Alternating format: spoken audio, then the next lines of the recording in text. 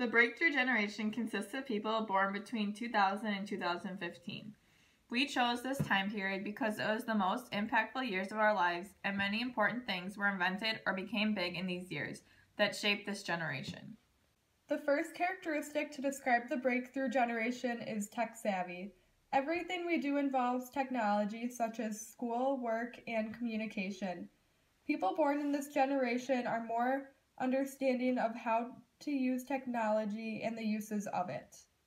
Number 2 is reliance.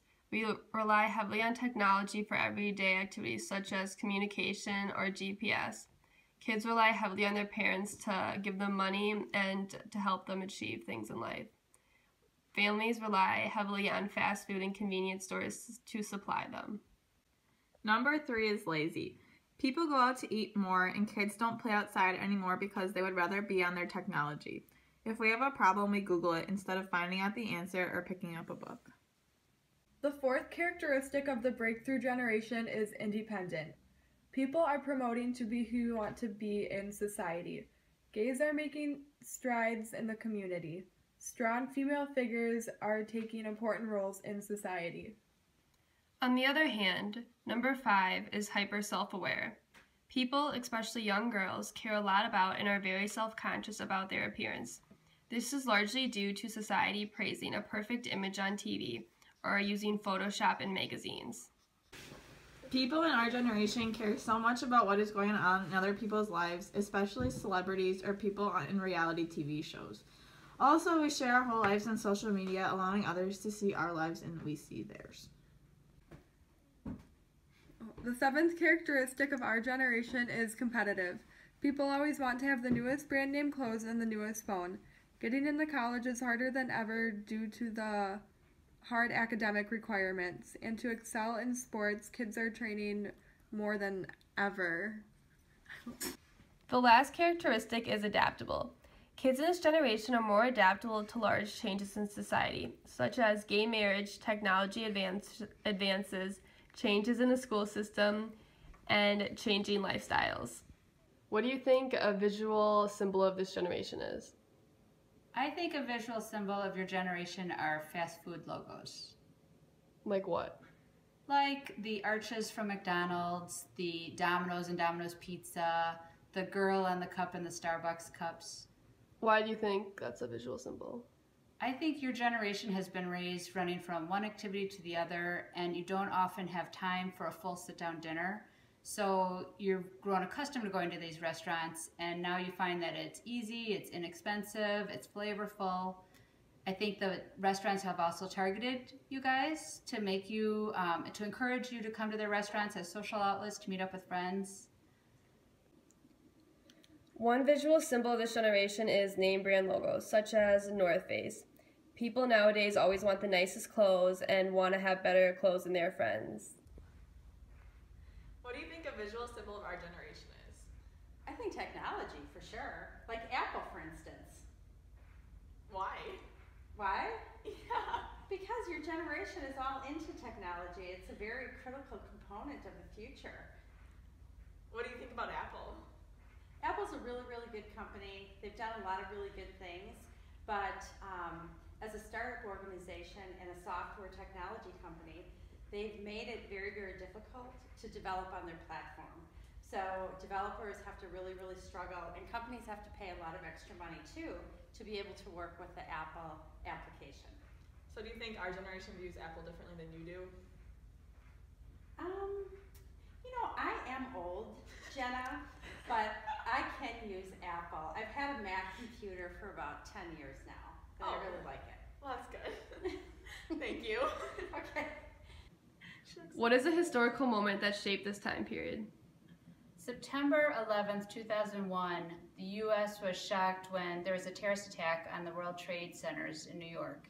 It killed over 2,000 people, and it was one of the first times that Americans felt the fear of terrorism in the U.S. Can you give us another historical moment?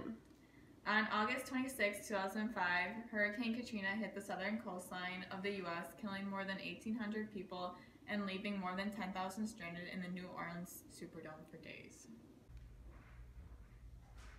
What is one historical event that occurred in our generation? I would say legalizing gay marriage because kids nowadays are more adaptable to changes in past generations. And that also goes along with being independent because people are willing to express themselves because society is somewhat accepting of like how people want to be, like gay marriage. Gay is okay. How does YouTube and Google change the way we view things? Google helps me know whatever I can whenever, and YouTube, then I can watch different tutorials on whatever I want to make and watch what other people are doing.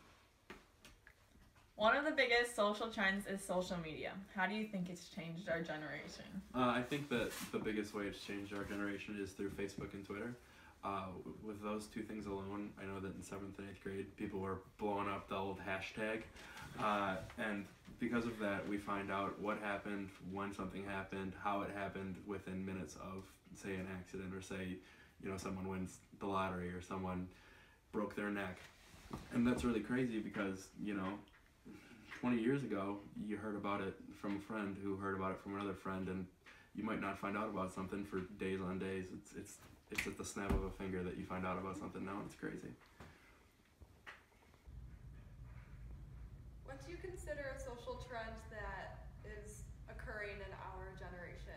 I would say Starbucks, because Starbucks is kind of like the place to be, and a lot of kids in our generation just go there even if it's just for studying or doing homework or whatever, and they can bring their computer and just hang out with friends and get some coffee or something refreshing. Who do you think is a key figure in our generation? Gabby Douglas, Why? because she won the gold medals in the Olympics. Why do girls like you look up to her? Because she's young and she went through racial barriers and she grew up poor. And I'm a gymnast, so I look up for her. Tell us about a key figure in this generation. I can. If I had to pick one, I'd probably pick Michael Jordan. What has he done that you think is so important? Well, I think that he's a huge inspiration to me and a lot of people because, as a lot of people know, he got cut from his high school basketball team, and he ended up being, arguably the greatest player of all time, better than the LeBron James, who is a bucket of trash. The reason for that is because of his work ethic. He's inspired me in that sense because he's worked harder than a lot of people. After practices, he'd stay around, he'd shoot 2,000 shots, he'd keep shooting, Wow. he'd keep getting better.